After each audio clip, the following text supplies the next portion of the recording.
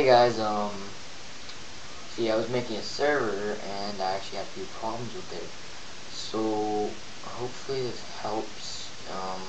This fix is really frustrating, and I figured out actually how to fix it. It's really easy. So once you click this, it'll say perhaps the server that you're in on that port. All you have to do is go into the server properties file.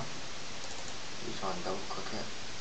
And if this isn't like this, just click open with and then notepad and choose a default program for that. So you click server and you see this is 2565. You change it to 2570.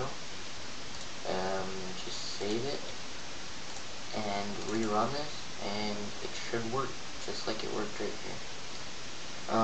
So this is on a hamachi server. I haven't typed in my IP yet, but when you're on the server, a lot of people have the problem.